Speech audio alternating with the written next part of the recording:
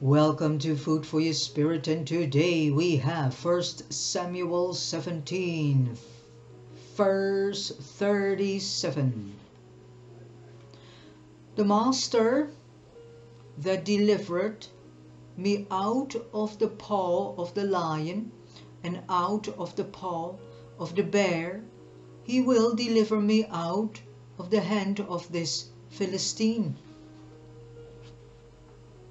David was anointed king at Bethlehem, but immediately he returned to his ordinary sphere of life to prove the master there. He went back to his flock, not to some special royal training school. It was with the sheep that Saul's messengers found him, and when his turn came to confront Goliath, the weapons he used against him were those tested there.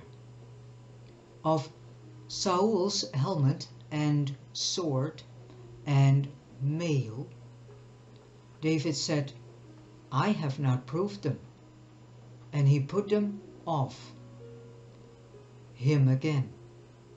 Instead, he chose his shepherd's sling and the stones from the brook, that all this assembly may know that the master saveth not with sword and spear. There is no virtue in office alone. Mere status carries with it no spiritual power. You need to meet the enemy in secret before you can meet him in public.